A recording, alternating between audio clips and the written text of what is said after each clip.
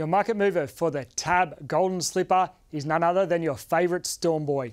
We first opened him in the market at $21 after he won his first barrier trial. He was into 11 before the Magic Millions. He quickly became favourite, $3, $2.30 final field when we first opened final field markets. And after drawing barrier 2, he's now a $2.10 chance. Let's have a look at his last start in the Skyline Stakes. And albeit probably wasn't his best win to date, he just ticked a box. It was a tick over run leading into the Golden Slipper.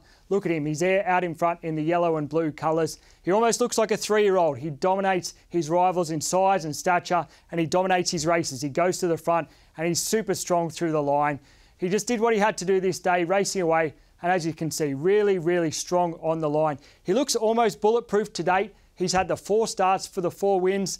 And to be honest, he hasn't even looked like being beaten at any of his starts to date. So, look, I like to take on a favourite, but I'm finding it very, very hard to be against him. And come Saturday, I think he's going to be super, super hard to beat. Good luck to all those punters who secured the early overs. And if you want to bet against him, even better luck.